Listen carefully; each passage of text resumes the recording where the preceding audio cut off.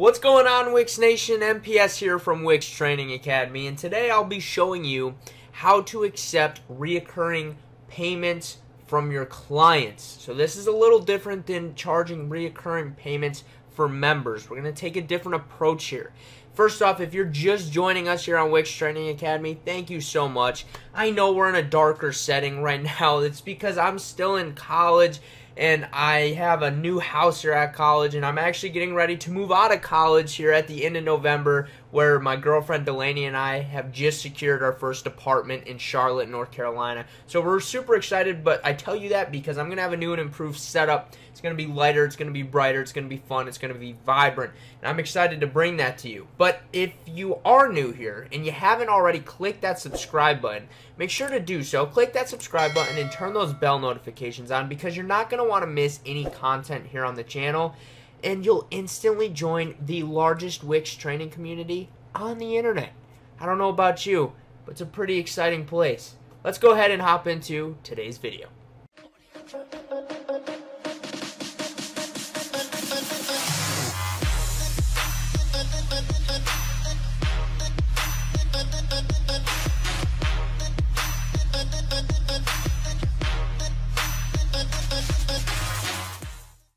Alright guys, so we're actually here in our Wix dashboard for today's video. Now, where you need to go to start this process is, once you're in your dashboard, you will go and you will find Finances. You'll see on the left, you can scroll through the different menu items that you can click on. You're going to want to click Finances.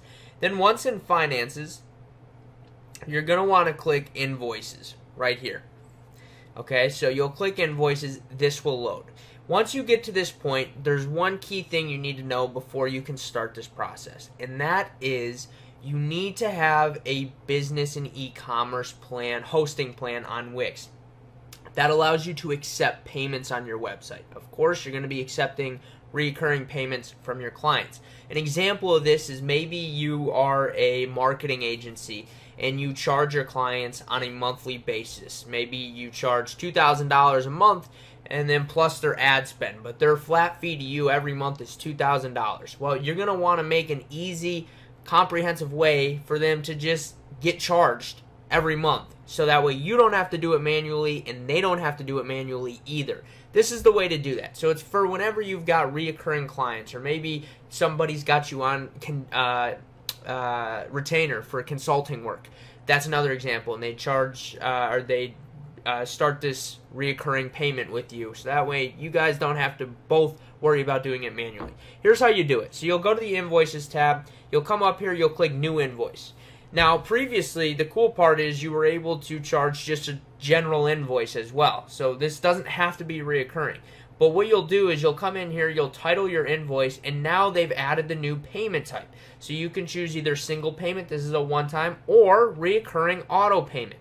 And then you can choose the issue date, so this is going to be the same as the send date. You can choose when it's due, so from how many days from this invoice being sent is this recurring payment due. And then you can choose your billing cycle here too, so you can choose monthly, weekly, yearly, and you can choose when it is canceled. Maybe that's unlimited, maybe it's not canceled until your client calls and cancels with you. Maybe your client signed a 12-month contract and you're going to choose 12 months. So you would come in here, you would enter that details, and then what you would have to do is you'll actually go into your customer contacts, and you'll have to choose one of the contacts from your CRM that's here in Wix. So this has already got to be an active client in your Wix CRM, so that way you can actually choose what customer it is, and you've already got their email, phone number, all that good stuff on file, so then Wix will automatically associate this invoice with that customer. It's also good for tracking purposes, because now that you've got everything in one spot,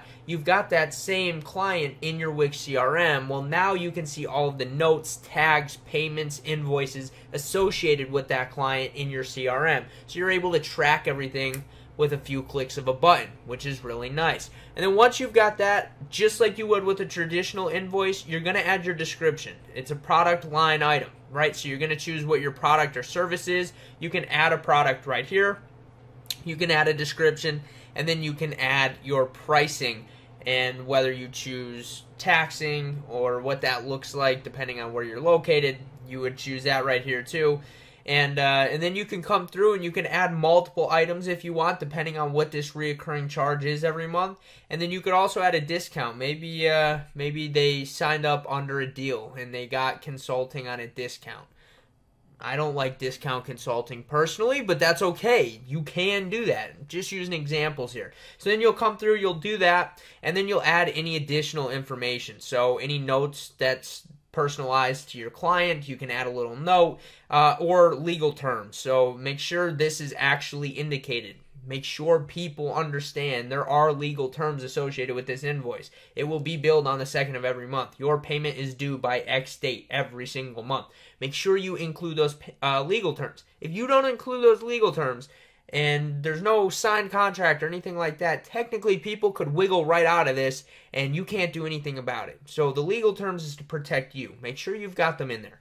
And then what you would do is you can either save it as a draft or preview it. I'm not going to be able to preview it just because I don't have all the details in here and I don't have a contact I'm sending it to. But essentially it will allow you to preview it, and then it would allow you to send it to that particular client.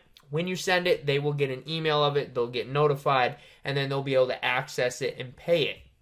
Again, you have to have a business and e-commerce plan so that way you can accept payments. And I recommend setting up your payment gateway either through Wix Payments, which is their own native payment processor now, or PayPal, something of that nature, to make it real quick and easy to just take a credit card and let it process. That's it. And then once they do it once, they enter their card once, it'll reoccur for however the length of that term is and until whatever, canceled, or 12 months, right?